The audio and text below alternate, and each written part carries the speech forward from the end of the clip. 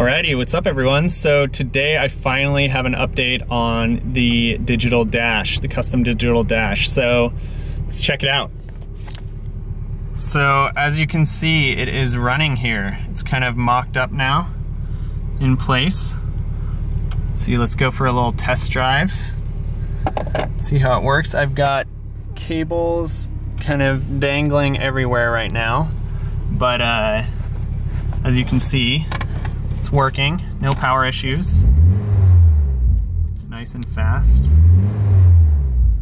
So that is awesome. Looks like I'm getting a little bit of a glitch with the RPMs up on the top right when it goes to 900 or something. Yep, but overall it is working and no power issues. So let's take it for a little spin and see how it works. I hit the mile per hour is dropped off.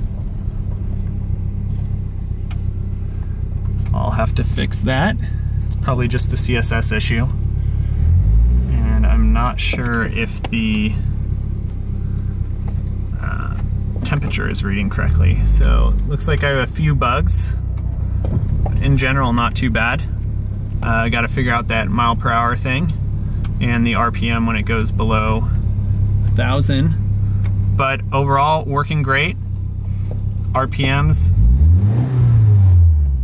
are reading awesomely. So you can kind of see in the back. So when I do the RPMs up. Wow, working awesome. So now that I got the power issues all figured out, it is working and all the stuff that I need to fix is super easy. Just the CSS and the actual like layout of the dash and stuff like that. So just need to figure out a way to get it mounted correctly and get the wires wired up permanently. So as you can see, I'm gonna turn the car off now and the Raspberry Pi turns off, which is awesome. So the screen always does that and then it turns right off. And then the only downside with the Raspberry Pi right now is it takes a while for it to boot up. So it takes close to like 40 seconds or a minute to boot all the way up. But I figure it's not too bad because, you know, hop in the car, start going, and then by the time you start going enough, it will be all on and reading your data and stuff like that. So super happy with the progress. I cannot wait to use this dash every single day. It's gonna be great. I gotta get a way to find a way to mount it permanently so that it's won't fly around when I'm drifting and things like that.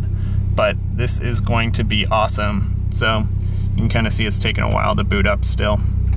And once this boots up, it has to load Chrome, and then Chrome is what is reading the dash. So I'll fix that little pop-up later. But there's full boot up. So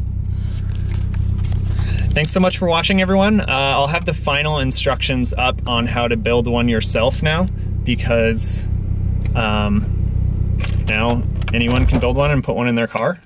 So I might start selling them if people want them. I don't know. If you want one, you might buy one or whatever.